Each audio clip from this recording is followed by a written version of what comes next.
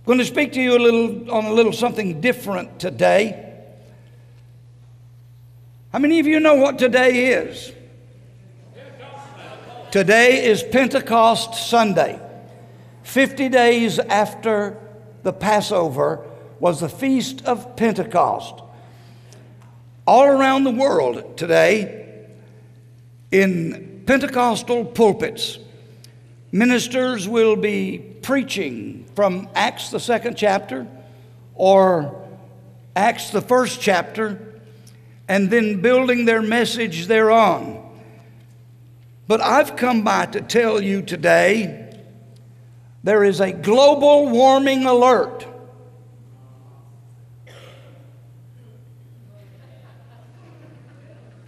There's a global warming alert.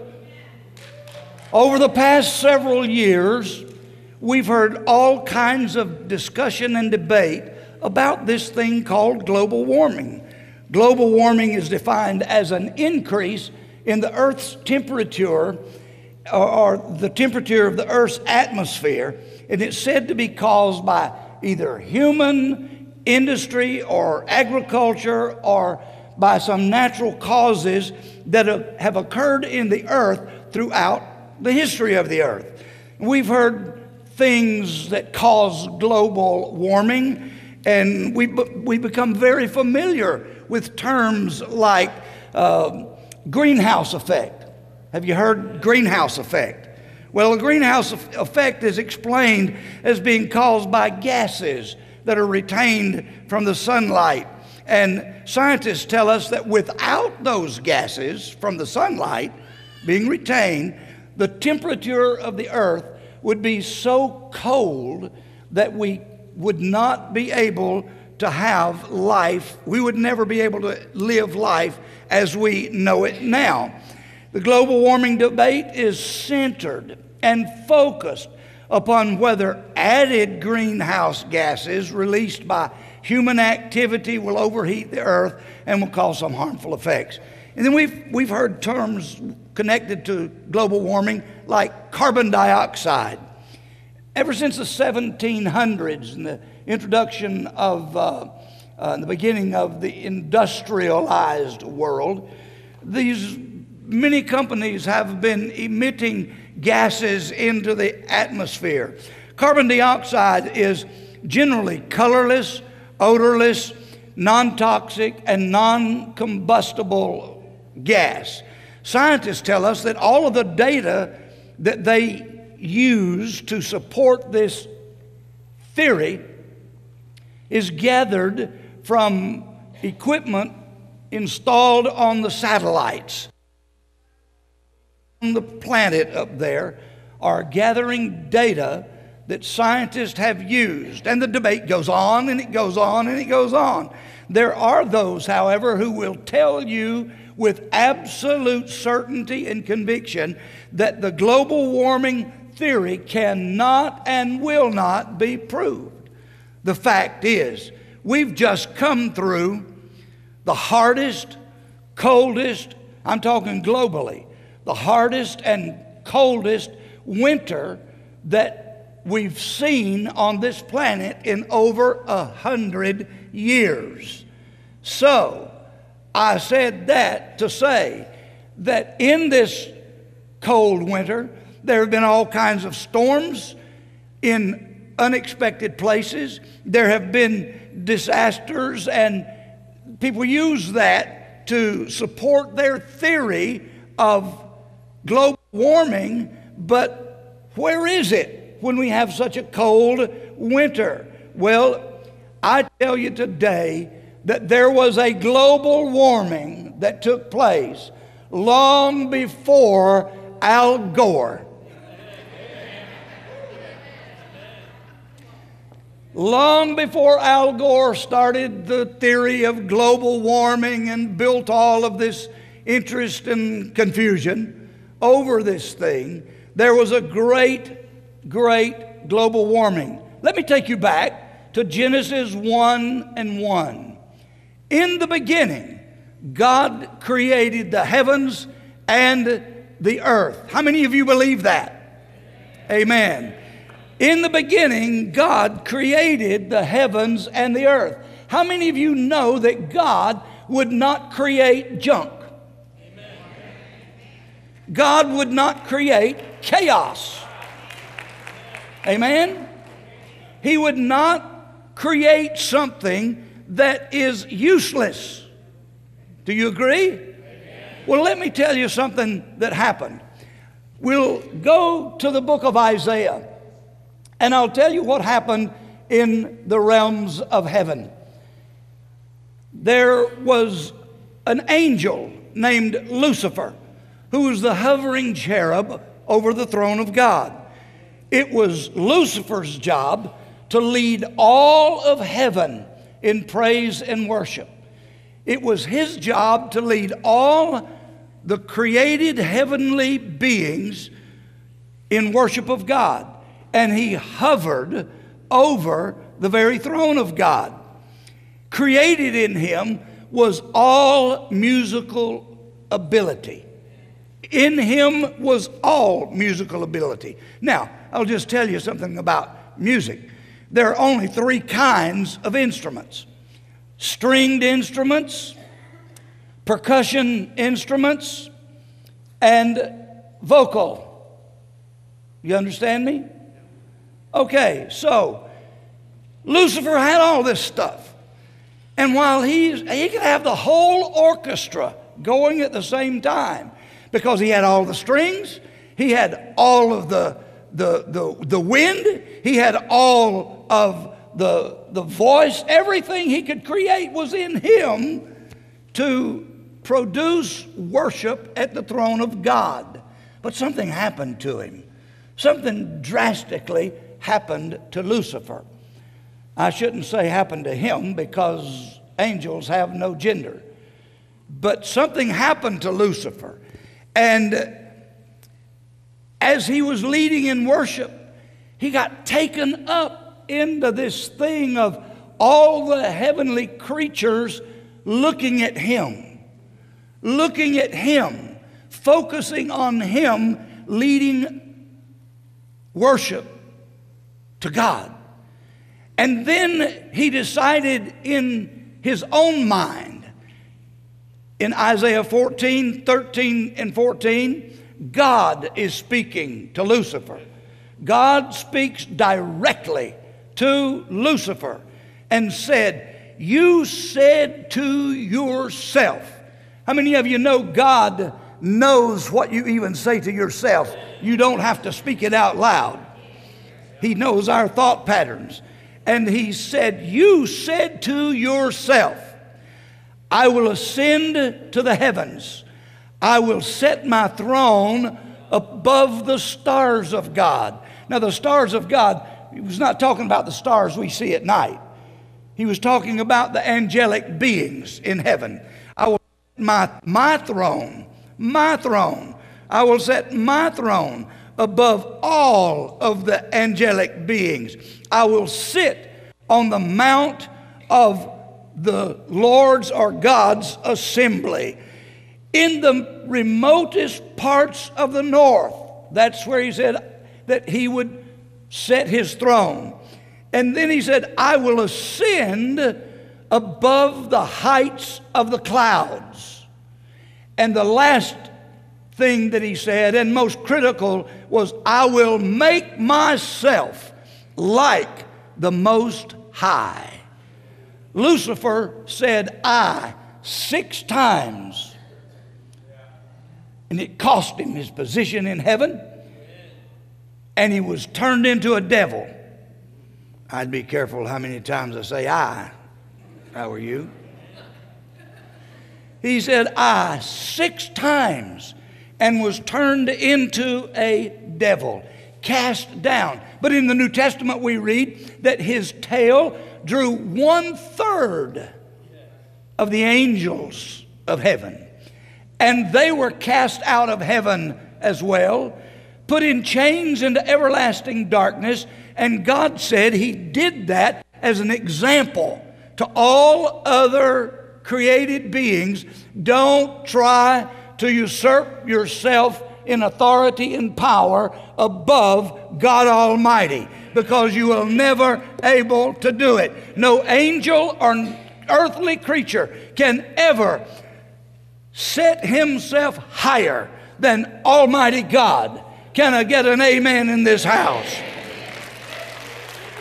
Now let me show you some things that happened between Genesis 1:1 and Genesis 1 and 2. It's called the gap theory.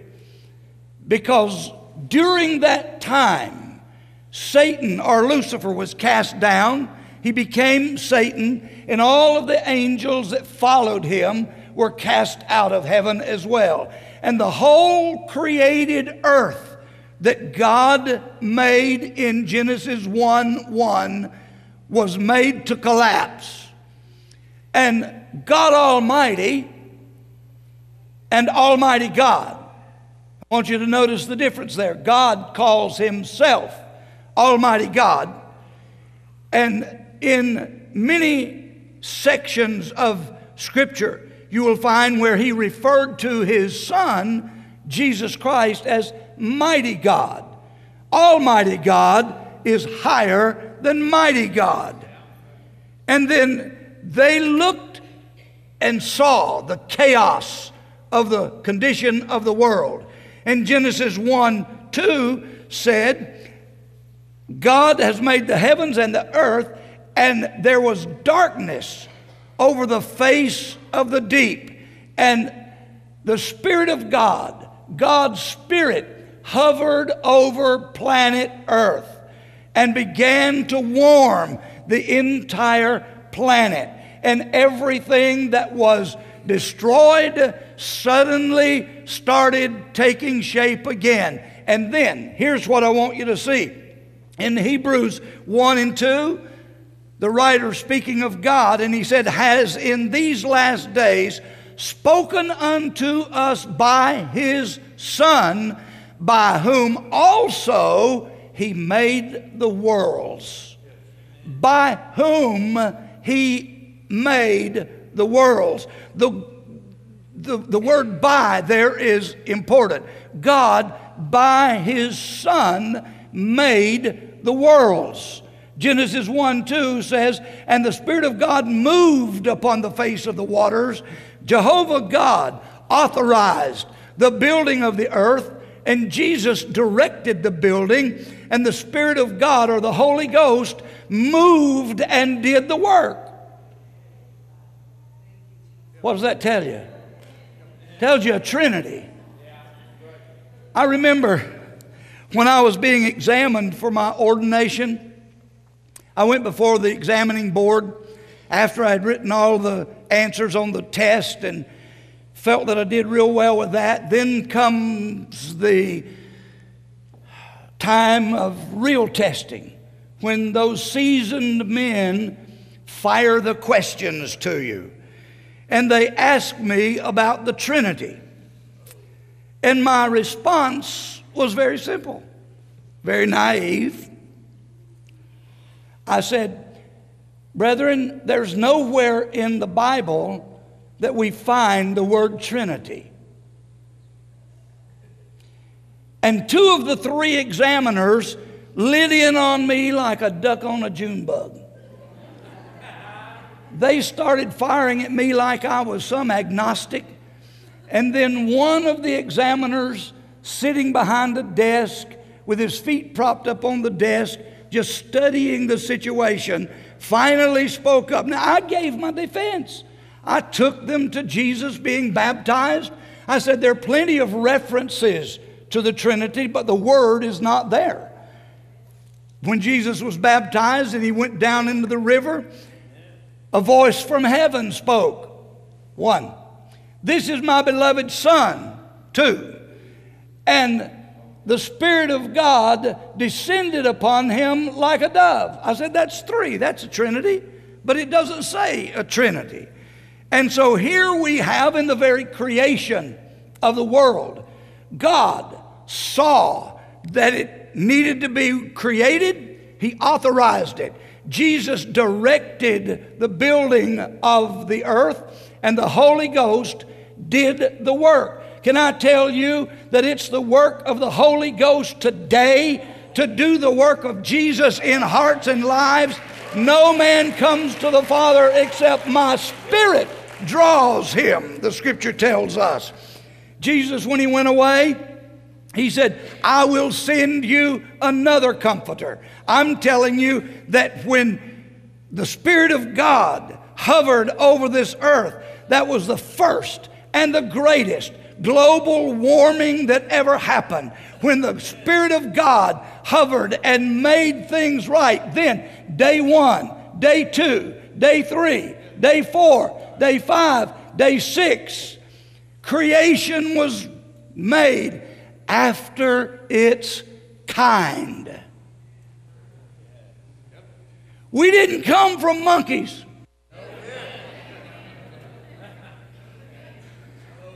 Furthermore, we didn't come from apes.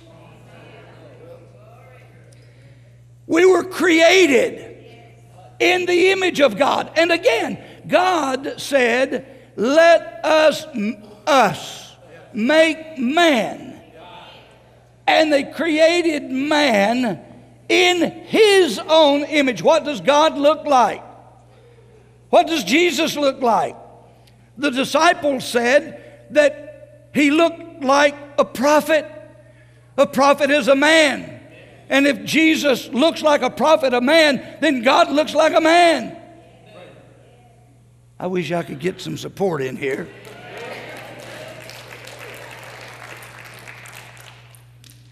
And Jesus, before he went away, he said, I will send you another comforter.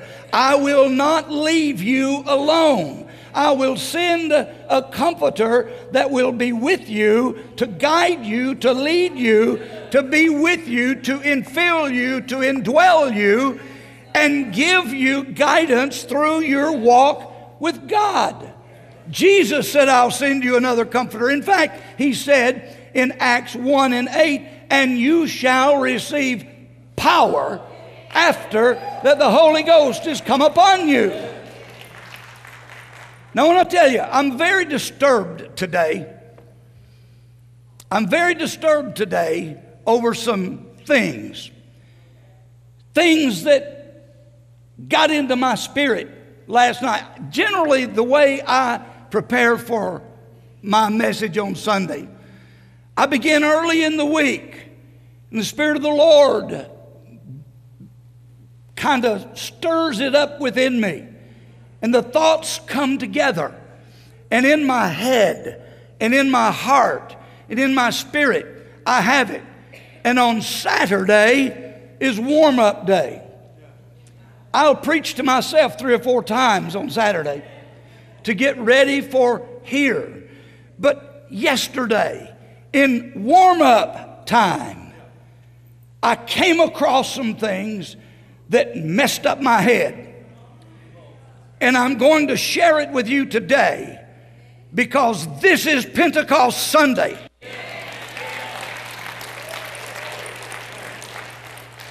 Today, while Pentecostals around the world are celebrating the pouring of God's Spirit upon the human race and the Holy Ghost indwelling and filling men and women's hearts and lives with power to do work for God.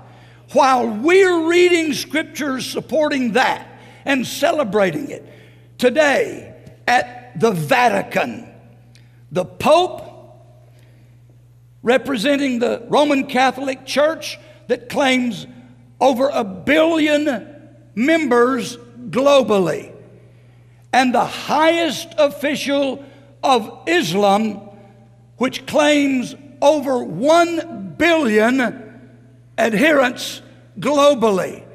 Today, while we're preaching and teaching and rejoicing over Pentecost, these 2 world religious leaders have gathered together and jointly selected verses from the Quran and verses from the New Testament that would be read today at St. Peter's Square at the Vatican. Now, I'm telling you, We are living in the last days.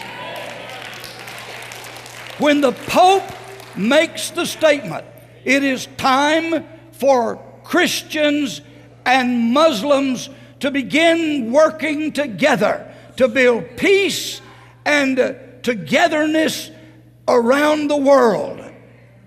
Now, if that doesn't blow your socks off, let me share something else with you. There is a growing thing called Chrislam. It's a bit blending of Islam and Christianity. Islam is starting to spread in America. It's an article taken from the Orange County Registry in California. I am not going to name a church. I am not going to call a person's name, because I know this message is going to be on YouTube before too long. I'm not going to take a slam like that, but I am going to reveal to you what was said. This article was regarding a certain pastor speaking, a well-known pastor of a large church, speaking at the convention of the Islamic Society of North America. His statement was, many Christians have been guilty of sinning against our Muslim neighbors. Before we shake your hand in responding to your letter of invitation for him to speak at that society, before we shake your hand in responding to your letter, we ask forgiveness of the all-merciful one and of the Muslim community around the world.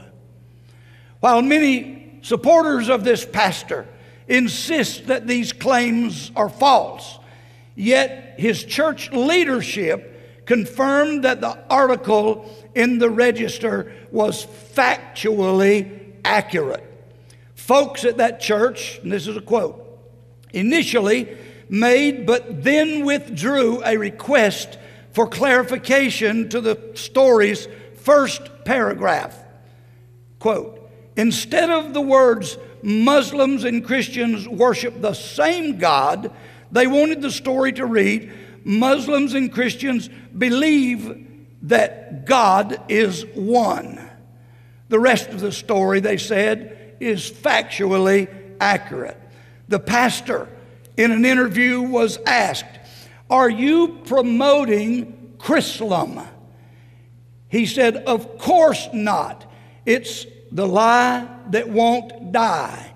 Yet his staff has acknowledged that the article in the Register is correct, saying he had a role in the King's Way, another document, and he signed a common word, and he even traveled to Syria earlier. The reporter for the Register contacted Dr. Gwen Gibbord, who serves an organization called Christian Muslim Consultative Group. In the interview, she states that her group has avoided inviting evangelical Christians to join their endeavor to, quote, foster relationships between churches and mosques, but is now changing that opinion because the man's church, those efforts are unprecedented. End of article. The Son of Man cannot return to this earth until there first be a great falling away. That is as great a falling away as I have ever known.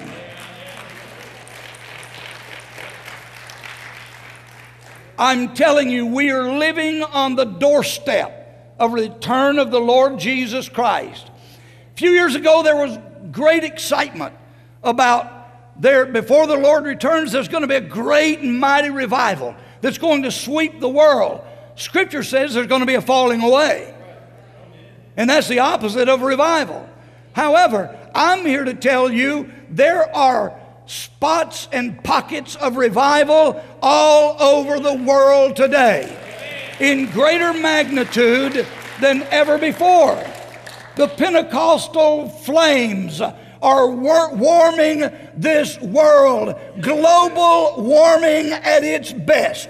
When the Holy Ghost of heaven comes down and fills men and women with God's Spirit, and they become empowered to do the work that God called them to do. Jesus gave us an assignment. He gave us a great task. It's called the Great Commission. Now I want you to note 3 significant points. Our job is to do the work that Christ did not do. We're to continue it, and the only way we can do that is becoming equipped by the power of Almighty God through the Holy Spirit.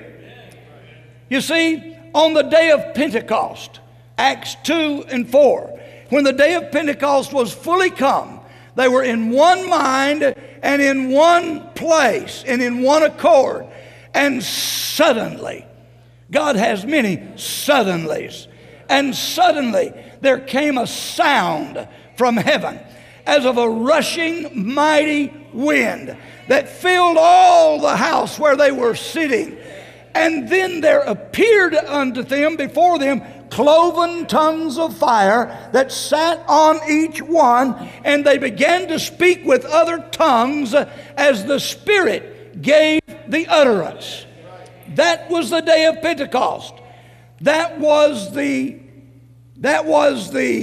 introduction of the work of the Holy Spirit in mankind on earth after Jesus went back to sit at the right hand of the Father to make intercession for us. So, why do we not see tongues of fire sitting on people today?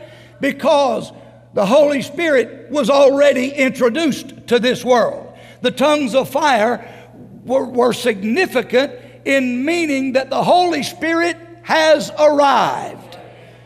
Hallelujah. The Holy Spirit is here to fill every believer.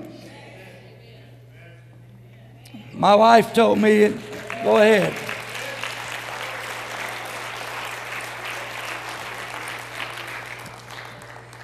My wife told me, not critically, but she told me that I was giving a whole lot of information real fast and it was going to be hard for people to retain. I hope you can retain this because I've got a lot more to give you.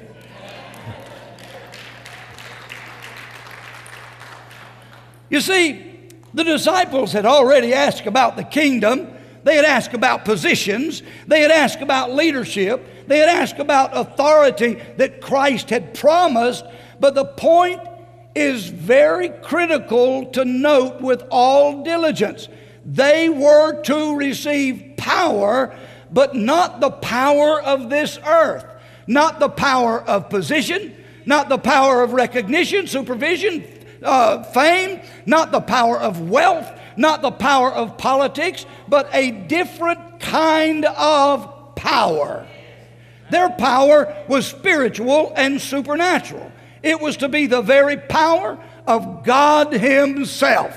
It was to be the power of the supreme being of the universe. It was to be the power of His presence, the power of His Spirit that would infill us. God's own Spirit would indwell the believer and live in the heart and life of everyone who will invite Him in.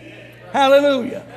Now, there are those who declare that a person receives the Holy Ghost when they get saved. The Bible does not support that at all. Do you think Jesus would have following Him 12 men that didn't believe in Him? They were His disciples. And it was to the disciples that He spoke and said, I am going away, but I will send you another comforter. And the angel of heaven looked at them, as recorded in Acts, the 1st chapter. You men of Galilee, why do you stand here gazing up into heaven? You just saw Jesus taken away. Why are you looking up into heaven? For this same Jesus shall return in like manner, but go into the city and tarry there until you are endued with power. Jesus gave the promise, and the angel gave them the instruction to go. Amen. And so they went, and as they were gathered together in one place, one mind, one accord, it's believed that it was the same upper room wherein Jesus met with his disciples for the Last Supper. We have a job. The believer's task, secondly, is to witness for God.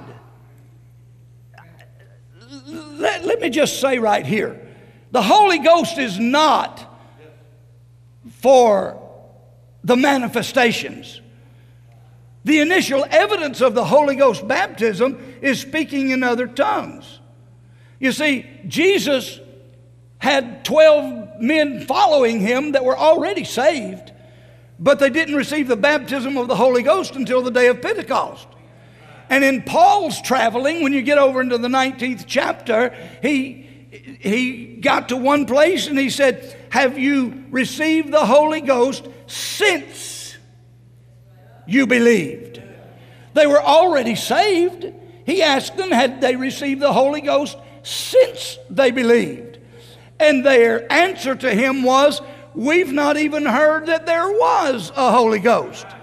And then he began to preach to them the full gospel, and the Bible says that they were filled with the Holy Ghost as it was with us at the beginning. They received the same empowerment as the disciples received on the day of Pentecost.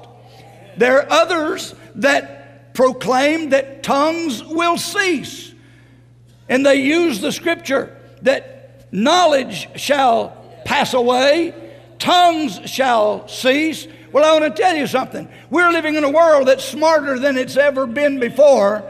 Knowledge has not faded or passed away, neither have tongues ceased. Hallelujah. Our task is to tell people about the kingdom of God. It's not time for us to be clustered together, whether in heaven, whether in the eternal kingdom of God, or in Christian societies. It's not time for us to even be clustered together in the church. Now it is time for all of us, all believers around the world, to be reveling in love and fellowship and the enjoyment and comfort of one another. That's great global warming. Hallelujah. The greatest. The point is, Christ is making it very critically clear. It's time for witnessing. It's time for being witnesses to and for Jesus Christ. Hallelujah. Witnessing to Christ is sharing the glorious salvation that we have in Him. It's the great task that every one of us have. It's called the Great Commission. Going throughout all the world, telling everybody the things that Jesus has said and baptizing them in the name of the Father and of the Son and of the Holy Ghost. Now, I know in the New Testament we read many times that they were baptized in Jesus' name. Well, the proper way for baptism is not that we baptize in Jesus' name. That literally means in the authority of Jesus Christ. And the proper way to baptize, and I've been preaching all these years, and I've always just gone through it saying, I baptize you in the name of the Father, Son, and the Holy Ghost. That's what the scripture said. But you heard what I said this morning. By the authority and command of the Lord Jesus Christ, I baptize you in the name of the Father, Son, and the Holy Ghost. You see, Jesus declared that there were three in heaven that bear witness. Hallelujah. It's understandably clear for no greater truth in the universe completely. Man can now live forever. Man can now be delivered from sin. He can be delivered from death. He can be delivered from hell. Just think about it. It's the perfect cure, salvation, that we tell others about. The love of Christ that's in us that we share with others. It's the perfect cure for sin that's secured for them. It's the perfect cure for death, and it's now known that the dead in Christ shall rise first when the Lord comes back. It's the perfect way to escape hell. Hallelujah. It's found in Jesus Christ living within us and then being equipped with the power to work for Him. You see, this Holy Ghost baptism is not about the shouting. It's not about raising our hands. It's not even about talking in tongues. It's about you and your work for God. It's about what you do. Remember what I told you about Lucifer? Did you know that God did not leave humanity without the same type of musical ability as Lucifer did have? I thought that would get your attention. Remember the three instruments? We have them all. We have the wind that's within us. We have the stringed instruments. What do you speak through?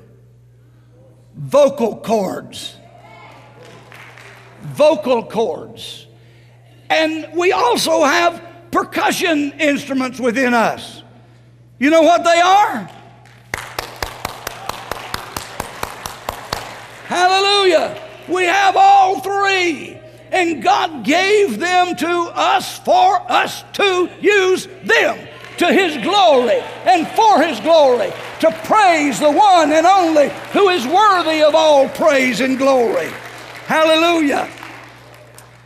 We are absolutely, there's no reason in the world, there is no reason in the world for any person to suffer any longer under the weight and bondage of selfishness and hoarding, bitterness and hatred. There's no reason for a person to suffer under war and power, emptiness or loneliness, fear and anguish. There's no reason for anybody to worry about the inadequate supply and hunger or killing and maiming, insecurity and low self-esteem. Forget about it. You are made in the image of God. Hallelujah. And you are valuable to God. And He has equipped you with all equipment to praise, to witness, to tell, to testify. To God be the glory. We're delivered from guilt and shame. There's no reason for anybody to be bound by those things anymore. And to that I just simply say, God have mercy upon everybody that knows the cure and keeps silent. We are to be witnesses. I told you there are pockets of revival all over the place. There's a great revival happening right now among young people in a church outside of Sacramento. They are caught up in the fire and flame of Pentecost, and it's, you know who it is? It's young people. It's young people who are coming together, praying, seeking God. That's why youth camp is so important. That's why youth camp is so valuable to our youth. Because I'm going to tell you, I know preachers that I've prayed with them in the altars of youth camp and saw them filled with the baptism of the Holy Ghost, and later were called to preach the gospel because they received that endowment of power in a youth camp. Amen. There's no greater indictment against anybody, any believer, than to know the cure for man's wrongs and keep silent. Amen. Now I want you to note several points. The word "you" are to be witnesses. That word "witness" simply means, if you have to, become a martyr. Become a martyr if you have to.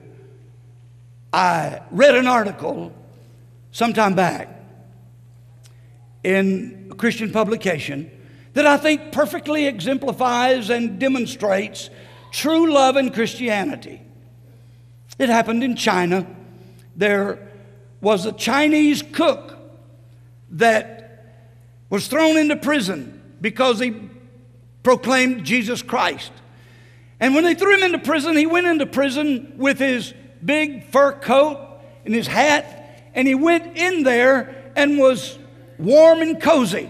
And then they threw another man in prison who was impoverished and had no cloak for covering. And God spoke to this cook and said, "Give your coat to the man who has none." And the cook thought within himself. Remember the question I asked you a while ago? He thought within himself, if I give him my coat, I'll surely freeze to death before morning. And then the Lord spoke to his spirit again and said, "You keep it for yourself. You keep it for yourself, and you'll prove that you're really not mine." He took his coat off and gave it to the impoverished prisoner. Several years later, in a church service, a man stood up and he gave a testimony that he was in prison. And he was there in that church. He said, "I'm in this church today because one man gave me a coat when I was in prison, or I would have died lost, but I'm saved today." Can I tell you, that's witnessing at its very best. Hallelujah. Pockets of revival. It's happening in New Jersey. It's happening in Brazil. It's happening even in the Islamic areas. It's happening in Qatar. It's happening even in Iran. There is a revival of the Holy Ghost outpouring. It's happening in atheistic Europe. Can I tell you that people are receiving the Holy Ghost around the world? To God be the glory. The third thing I would tell you today is not only are we to be a witness, but we have a method by which we witness. Jesus gives us that method, and it is that every believer is to follow this method to spread the gospel. Witness, in the scripture it said, in Jerusalem. That simply means where you live, in your family, at your job, in the marketplace. Sometime back I was walking through the grocery store, and I rounded the corner and started to come up the aisle, and I looked, and to my amazement, there was a person standing in the aisle holding both hands of another shopper, carts being left alone. You notice I said carts, not buggies like we say in South Georgia. The carts had just been left there, but they were holding hands, and I'm telling you, this one person was praying the fire of heaven down for that individual. And as I went by them, I felt the power and presence of Almighty God. You know why? Because somebody had decided, I'm going to witness for Him right where I am. Hallelujah. Amen.